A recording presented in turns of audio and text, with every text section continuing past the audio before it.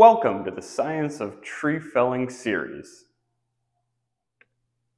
In this video, we're going to be talking about liens.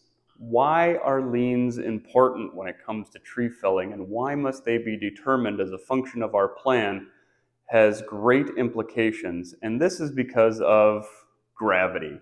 Gravity is something that we can never avoid, and when possible, we like to work with it. But when we have to work against it, we have to make sure that we are rightly prepared to overcome gravity so that the tree goes in the right direction. So what do I mean by liens and gravity? This is a concept that if a tree sitting on a pin is given the opportunity and we can perfectly balance it vertical, gravity will pull it straight down and the tree would never fall over if it's completely and perfectly balanced. That being said, I don't know of very many trees that are completely and perfectly balanced. So when you cut a tree, if you cut it clean through and there's nothing holding it in place, the tree will always fall in the direction that it leans. So if it has any lean in any which direction, it will always fall in that direction. So what can we do as sawyers to work with or calculate and move against gravity? We'll talk about in upcoming videos how to create hinge wood that is going to hang on and hinge and create a pivot location for the tree to move while still maintaining an attachment to the stump.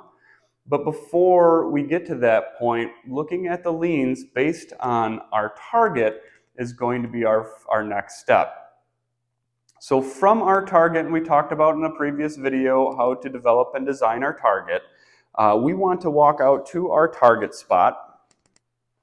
And from this spot is where we take our first lien measurement. So our lien measures are going to be, how does the tree look in relation to a plumb line?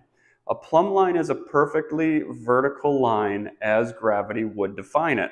What's problematic with taking a look at a tree without thinking about a plumb line is the terrain and the topography can really mess with our ability to understand what is vertical and where is the tree leaning.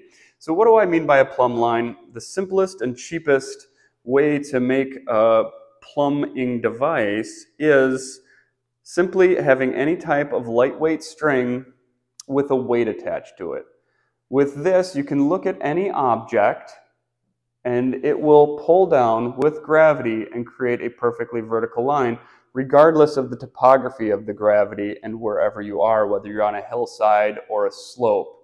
So this will objectify the lean of the tree without your mind trying to warp it into something else. So that's a plumb line.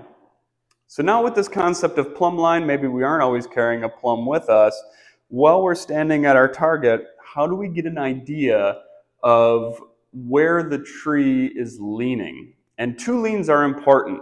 A left-right lean, or how does it lean in relation to our target, and a front-back lean. How does it lean in relation perpendicular or 90 degrees to our target? And our leans are always calculated based on our predetermined target location, because the lean will change, or our perception of the lean will change based on where we plan to fell it. So the lean here is going to be different than the lean here is going to be different than the lean here when calculated. So first lean we're going to take is how much is the tree leaning right or left from our target.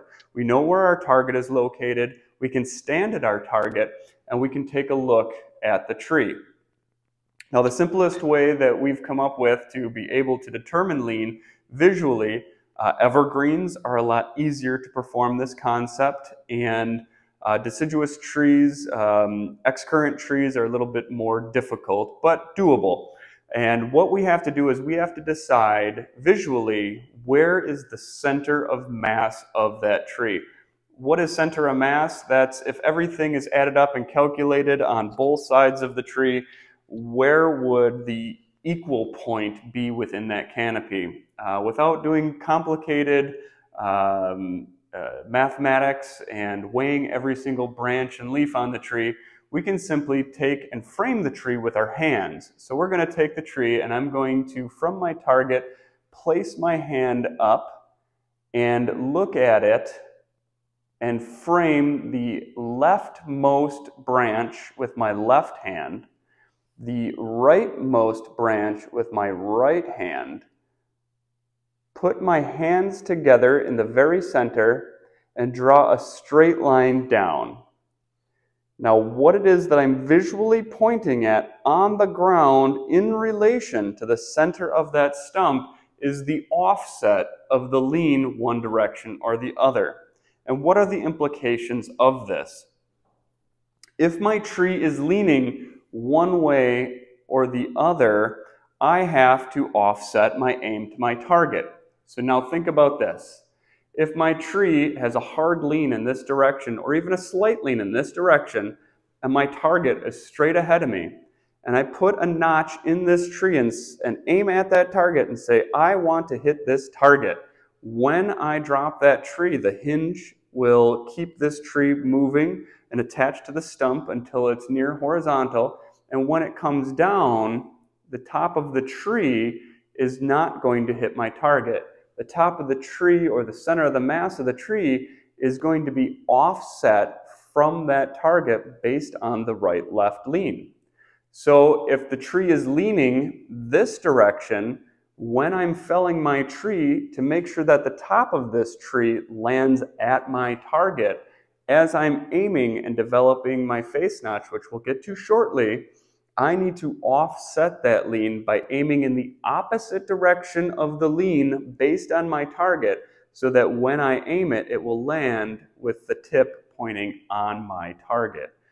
Another thing that we're considering while we're working at our right-left lean is, depending on where that lean is, think about if anything goes wrong with that tree. Again, gravity is going to determine where that tree goes.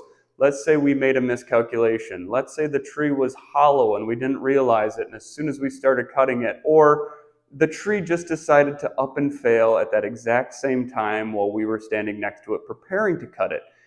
When a tree fails and it's no longer being dictated or controlled by an attachment to the stump, such as with a hinge, again, the tree will always fail in the direction that it leans and gets pulled down by gravity. So if a tree has a lean in one direction, that means it is more likely to fail, all things considered, in that direction every time. So as a sawyer, if I know that a tree has a right-left lean, and I know that I have to be at the base of that tree when I'm cutting it, if I have a preference and if I can avoid it, when I am making my release cut or when I'm making my back cut, if I can position myself on what I'll refer to as the good side of the tree, which is the opposite side that the tree is leaning, that way, when the tree begins to move, or if anything goes wrong and the tree becomes disconnected from the stump, I will be on the side less likely to get struck by the falling tree. So there's a good side, bad side consideration in that plan too. Now, you'll see in a future video some limitations to that, but it's a consideration. Certainly when we're talking about our retreat path, is the retreat path more obscured, or is there more difficulties on the good side that would prevent a good retreat path?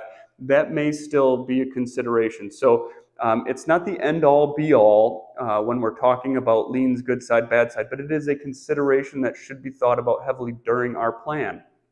Now, if we can't adjust for this, again, anytime that our plan is invalidated, we must come up with a different plan or a different methodology to be able to remove that tree safely, and we no longer proceed. So with lean, we have our left-right lean as a function of where our target is. So from our target, we're looking back, and now we've calculated boxing in the tree, drawing a plumb line, or if we don't draw a plumb line, maybe we get out our plumb bob here. We stick it in the center of the tree and we see how that line draws and where it points on the ground in relation to the stump.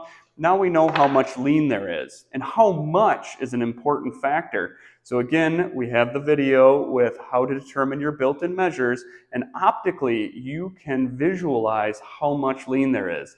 Is there 5 inches of lean? Is there 5 feet of lean? Is there 7 feet of lean? Or is there more, right, left? The more severe the lean, the more consideration we have to give it. And we want to calculate that. So as we're looking at our target, our right-left lean, if it's leaning 5 feet to the right, as I'm standing at my target, when I'm felling the tree, if I aim at my target, the top of the tree will land 5 feet to the left. So before I fell the tree, I'm going to aim at my target, offset my aim 5 feet to the right, and that way when I drop my tree, the top will come down and the top will land on my target where intended. So we have to consider the offset of the lean and understand good side, bad side. Where is the best place to stand when we're releasing that tree? How much do we have to offset it? Now we have determined how much and in what direction the lean of the tree is from our target, right, left lean. The next consideration for lean is front back lean. Front back lean has to be taken 90 degrees or perpendicular to our target. It can't be any more, any less, because again, remember, the lean is going to change based on where we are standing. So we want to look at it from 90 degrees. And where that is, you walk from your target back towards the tree, and then you go 90 degrees in either direction. Whichever direction is most open, whichever direction you can easily get to and see the canopy, that's where you want to go. So get to the tree, turn 90 degrees, walk as far out as you can so that you can easily see and frame in the canopy, and we're going to do the same thing. We're going to take our left hand and frame it at the leftmost location of the canopy, right hand, frame it rightmost location of the canopy, bring our hands together and draw a plumb line straight down. What it is that we're pointing at in relation to the stump and the distance thereof is going to determine how much front lean or back lean that tree has. Again, if you don't trust your hands, you are always more than welcome to bring a cheap washer and a little bit of string out and frame that tree up the same way and drop that plumb line down. Now, what does this mean for us? This means now we can determine how much front lean or how much back lean the tree has. Again, gravity is always going to take the tree in the direction of the lean. So if the tree in relation to our target has a front lean to it, that means that if I cut in from the back, this tree, by the nature of gravity, is going to begin to move towards our target. That in general is usually in our favor. However, there's a breaking point to this. If the tree has a heavy front lean, different cutting techniques must be considered. If you cut in straight from the back of a heavy leaning front tree, a certain phenomena will happen which is called barber chairing. Barber chairing is a delamination of the wood fibers, where the extremities of the compression and tension wood come together in a shear plane. And as you cross that plane, the tree will split up the center and it will hinge further up in the canopy and come down violently. Generally next to the stump where you're operating. A lot of good sawyers become killed or injured as a function of barber chairing. And the main reason we see barber chair is because of heavy front-leaning trees. So we'll talk about bore cutting in some of the next videos and how to attenuate some of that. So front-leaning trees are in general good because we'll need less mechanical advantage. Gravity itself will take that tree in the direction that we want it to go in, but always a consideration if there's a lot of front lean, and that is going to be a subjective measure with a lot of time and experience in play based on species and other considerations. If it's a heavy front-leaning tree, we have to know that there could be potential for barber chairing and make adjustments accordingly. Again, if it's got a heavy front lean and we can't make those adjustments necessary to attenuate a potential barber chair, the plan is invalid and we must not proceed. Now, conversely, and last thing I want to talk about in the function of leans before we get to mechanical advantage is what if the tree has a heavy back lean? Again, I'm 90 degrees from my target, I'm looking at the canopy, and now I've seen that this tree has a heavy back lean.